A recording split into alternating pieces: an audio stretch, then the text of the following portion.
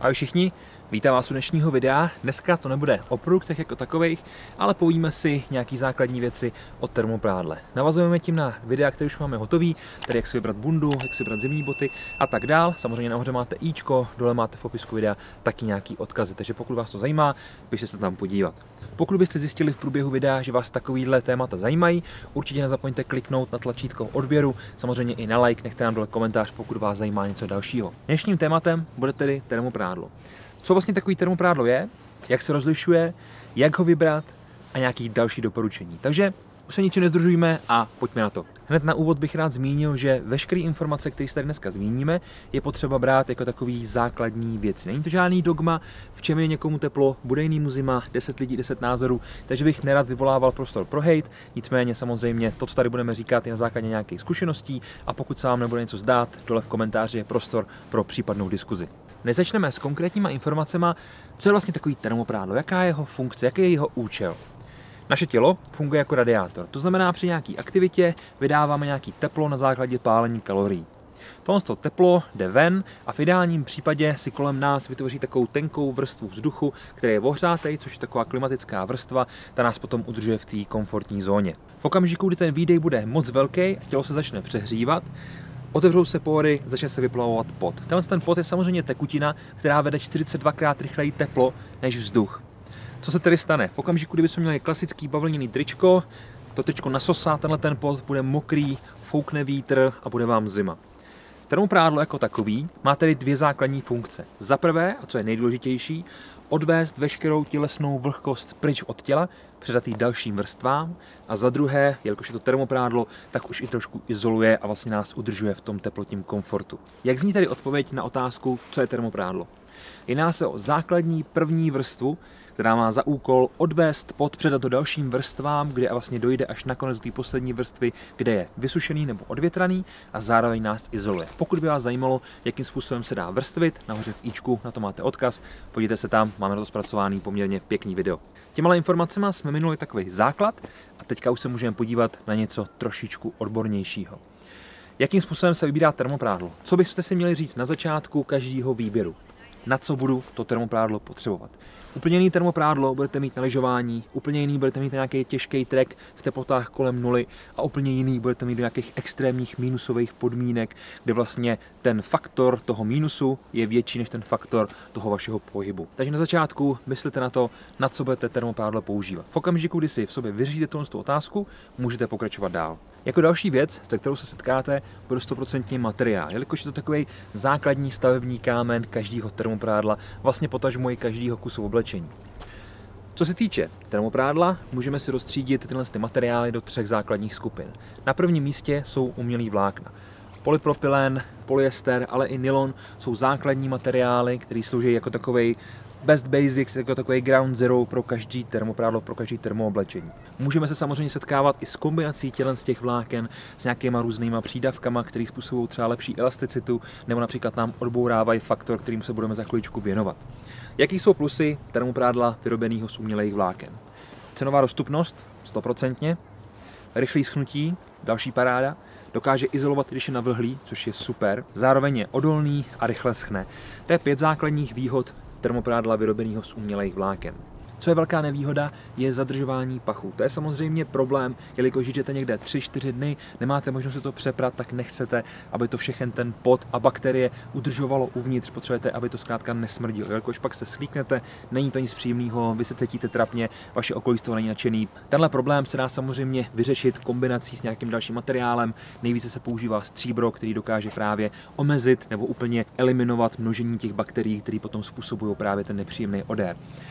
Materiály, jako je Coolmax nebo Primaloft, jsou velice známí, jsou velice kvalitní, firmy mají spoustu svých vlastních materiálů, které se tváří, že jsou úplně jiný, nicméně věřte mi, že v 90% se jedná o to samý, jenom to má jiný komerční název. Na druhém místě, když za sebou necháme ty umělý vlákna, narazíme na přírodní materiály. Zde z 95% se budeme bavit o merinovlně. Merinovlna se získává z ovcí, které žijou převážně v Austrálii a Novém Zélandu a oproti umělým vláknům má hnedka několik výhod, ale samozřejmě bohužel i nevýhod. Stejně jako umělý materiál dokáže izolovat, když je navlhlá, navíc dokáže udržet vlhkost do 30% svého objemu, bez toho, aniž byste cítili, že vlastně v tom ta vlhkost je, což je super například, když máte na zádech batoh. Stejně tak má parádní izolační vlastnosti, je hypoalergenní, což je super, není vůbec nepříjemná na pokožku, s čímž může mít mnoho lidí problém, a na druhou stranu je o poznání dražší než tyhle umělý vlákna a zároveň poměrně pomalu schne. To jsou takové základní věci ohledně té merinovlny. Nemusíte se bát, jelikož to všechno je vyřešený. Máme tady třetí skupinu, což je kombinace umělých vláken a merinovlny. V tomhle případě si můžeme zmínit materiály, jako je například Primino, což je kombinace 50% merinovlny, 25% polyesteru a 25% primoloftu. Je to například to, co vidíte tady před sebou, co má na sobě oblečený Boris. Jedná se o termoprádlo od společnosti Montane a je to opravdu velmi dobrý kousek, ale k tomu se za chvíličku dostaneme. Kombinací z těch všech materiálů, to znamená umělých vláken a přírodních vláken, dostáváme finální materiál, který si vzal ze všeho to dobrý a nechal za sebou tu špatný. To znamená, dokáže izolovat, když je navlhlej, rychle schne, dokáže absorbovat vlhkost, jako jsem říkal, u merinovlny, zároveň se nemusíme bát držení pachů, celý je to hypoalergenní a krásně to na nás funguje. Pověděli jsme si tady něco o základní otázce a řekli jsme si něco o materiálech. Třetí věc, kterou budete řešit, když si budete vybírat termoprádlo, je stejně tak důležitá jako tady ty předchozí dva body. Jedná se o takzvanou hmotnost materiálu. Ta se udává v čísle například 150 gramů na metr čtverečný a vyjadřuje, kolik vlastně váží ten materiál na metr čtverečný svojí plochy. Můžeme si ho rozstřídit stejně jako materiály do 3 základních skupin, lehký nebo tenký, střední a tlustý nebo těžký, samozřejmě záleží, jak tomu chcete říkat. Tenký nebo to lehký termoprádlo je do váhy 150 gramů na metr čtverečný. Jedná se opravdu o slabonký, technický, funkční oblečení, který je dělaný například pro těžké treky, ski alpinismus a podobné aktivity, kdy budete zkrátka makat, vařit, spalovat mnoho kalorií a vydávat mnoho tepla. Druhá, tedy střední váha, je od 150 do 200 gramů na metr čtverečný. Už se jedná o trošku těžší, takový funkčnější oblečení, který například může sloužit stále pro ski alpinismus, pohyb někde okolo té nuly, můžete si ho vzít i na nějaký středně těžký treky, můžete si ho vzít někde venku na procházku, samozřejmě potom záleží, v jakých teplotách ho chcete používat a tomu si vždycky musí rovnat ta daná aktivita. V tomto případě ho samozřejmě už můžete využít například i na lyžování nebo na nějaké podobné aktivity, kdy už nemáte tolik toho výdeje, ale venku je stále zima. Poslední, tedy těžká verze, tak poslední skupina je 200 gramů na metr čtverečný a víc. To už jsou opravdu hutné materiály, které jsou takový příjemný, jsou takový tlusťoučký a fungují skvěle například při lyžování, například při nějakým lehčím treku, když je venku opravdu velká zima, a samozřejmě ho můžete potom používat i když jdete například někde na procházku v minus 20 se psem, tam bude úplně suprový. Hmotnost materiálu je tedy další faktor, který vždycky budete muset zmínit a velice úzce je spojený právě s tou základní otázkou, na co budu to termoprádlo využívat. Tím jsme si prošli 3 základní věci, které vždycky budete muset zvažovat při výběru jakéhokoliv funkčního oblečení nebo konkrétně i termoprádla. Nyní se pojďme podívat na několik bodů, které jsou takovým mým doporučením. Když jsem se setkal s lidmi, co řešili, co se jim líbilo, nelíbilo, a chtěl bych, abyste se tomu vyvarovali a vždycky si koupili to správné oblečení. Na prvním místě vždycky myslete na dobrou, kvalitní a pohodlnou konstrukci.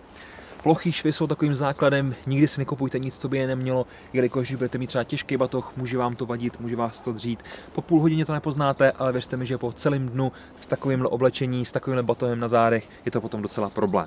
Myslete i na to, aby dílka toho vrchního dílce byla i pro vás ideální. To znamená ani ne moc dlouhá, abyste to neměl ke kolenům, ale zároveň ani ne moc krátká, aby vám to třeba nevylejzalo ven z kalhot, když se budete někde hejbat.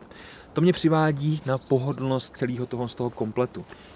Když si budete kupovat termooblečení, vemte si ho na sebe a zkuste si v něm udělat nějaký základní pohyby, který budete dělat právě při té aktivitě, pro který jste si ho zvolili. To znamená, když budete třeba líst, máte ho na nějaký horolezení, tak zkrátka, aby vás to nikde nelimitovalo, neřezalo vás to a bylo to co nejvíc pohodlný.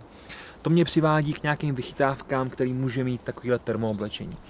Konstrukce jako taková, ať už s límečkem, bez límce, se zipem nebo bez zipu, to už je potom na vás. Já osobně vždycky mám rád, když to má hezky zip až nahor ke krku, chin guard samozřejmě, aby vás to ochránilo před tím, abyste se do toho neskřípli jak kůži na krku, tak i vousy, ale především i výška toho límce a zároveň i délka toho zipu až dolů může být taky dost limitující. Za mě je tohle úplně ideální délka, zhruba do 1/3, maximálně někde k polovině z toho trička, vlastně toho vrchního dílce.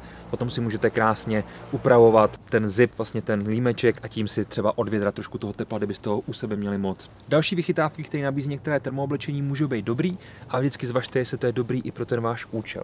Jedná se například o průvleky na palce. Je to super, jelikož to vždycky drží to svoje místo, zároveň nás to hřeje vlastně i přes dlaně, což je paráda. Nicméně v okamžiku, kdy budete mít rukavice, nebo byste měli nějakou technickou mikinu, která bude mít podobnou vychytávku, tak už to může být problém. Takže nad tím určitě zauvažujte. No a na závěr nezapomeňte ani na spodní vrstvu toho termooblečení. Znám spoustu lidí, kterým je zima, ačkoliv mají nahoře 4 až 5 vrstev, tak stejně jim je zima na nohy, jelikož zapomenou, že i nohy by si zasloužily svoji vlastní termovrstvu. V tomto případě je super, když spodní části těch nohavic jsou elastický, stejně tak jako je pořádně elastický ten vršek, nicméně ani tenhle lem nesmí být moc limitující, aby se vám nezařezával, což je samozřejmě potom o volbě velikosti.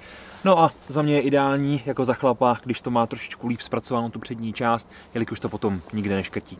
Každopádně myslete na to, že ta základní vrstva musí být opravdu na těle jak přibitá. Když vám to není příjemný, nemusíte mít úplně takovýto kompresko, nicméně vždycky by to mělo kopírovat ty linie toho těla, aby to co nejlépe dokázalo vzít tu vlhkost od toho těla a dostat ji na ten povrch. Tím jsme si tady probrali veškerý kritéria a veškeré takové drobnosti, které jsem vám chtěl říct. Nyní se můžeme podívat na to, jaký termooblečení bychom si měli zvolit pro nějakou základní aktivitu. Samozřejmě, jak jsem říkal už na začátku, neberte to jako dogma, ale jako takový naše doporučení. V okamžiku, kdy hledáte termooblečení na sporty, jako je ski alpinismus nebo zkrátka takový ty více výdejový sporty, kdy můžete očekávat, že se zapotíte, doporučuji zvolit střední nebo lehkou vrstvu. Určitě se nevrhněte zbytečně do té těžký, jelikož to nemusí být příjemný, může to hodně izolovat, hodně hřát a to v tom případě vůbec nemusí být ono. Takže zaměřte se na tu spodní nebo střední hranici, tedy do nějakých těch 200 gramů na metr čtverečný. Taky doporučuji, aby v tom případě to mělo parádní rozepínací límeček, abyste si mohli trošičku ulevit, zároveň ideální délku, tak jak jsem říkal. V tom případě neuděláte chybu jak s merinem, tak i s kombinací merina a umělých vláken. Pokud budete šát po umělém vláknu, nezapomeňte, že by bylo super, aby to mělo například stříbro nebo něco, co nám trošku omezí zadržování toho nepříjemného pachu. Když se bavíme o nějakým aktivitě, jako například lyžování, nebo půjdete někde ven na nějaký lehčí trek na procházku a tak dál, zde je super šáhnout právě po té střední vrstvě. Po případě i těžké vrstvě záleží, kde budete, co budete dělat, kde se ty teploty pohybujou a jaký je ten váš tepelný komfort a jak vlastně si dokážete vyhřát to svoje tělo. Pro mě osobně jsou hmotnosti kolem 200-220 gramů úplně ideální, a někdo může chtít třeba 260 nebo například 180, to už je potom samozřejmě na něm. Chce to vždycky vyzkoušet, aby člověk poznal, co mu přesně bude vyhovovat. Nicméně u těch lyží nebo u nějakého lehčího treku je super, když budete mít zase ten rozepínací límeček a podobné technické prvky.